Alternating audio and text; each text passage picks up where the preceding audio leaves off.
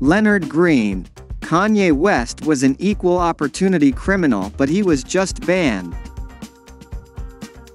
For example, on a 1 to 10 scale where James Corden is 1 and R. Kelly is 10, how close are you to completely eliminating Kanye West? Insults everyone from Jared Kushner to Taylor Swift. After all, the only people left in his corner were names like North, Chicago, and Trump. How far is West from the bottom? One day, we can expect him to look back and say that George Bush loves black people. West has been accused of anti-Semitic remarks he made about Kushner, former President Donald Trump's son-in-law, and Jews in general.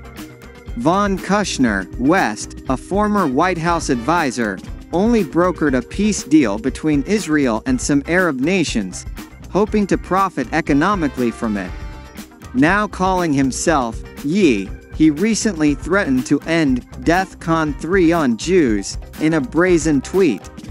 The rapper told TV host Chris Cuomo that his life was threatened by a Jewish manager, a Jewish lawyer, and a Jewish accountant. The results were significant, if not immediate.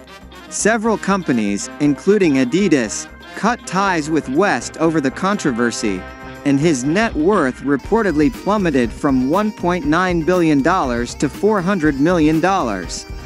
Was a cover for hate speech. West said in a recent podcast, "The thing about Adidas is that I can say anti-Semitic things and Adidas can't dump me." Guess again. Adidas does not tolerate anti-Semitism or any other form of hate speech, the company said in a statement after days of shameful silence.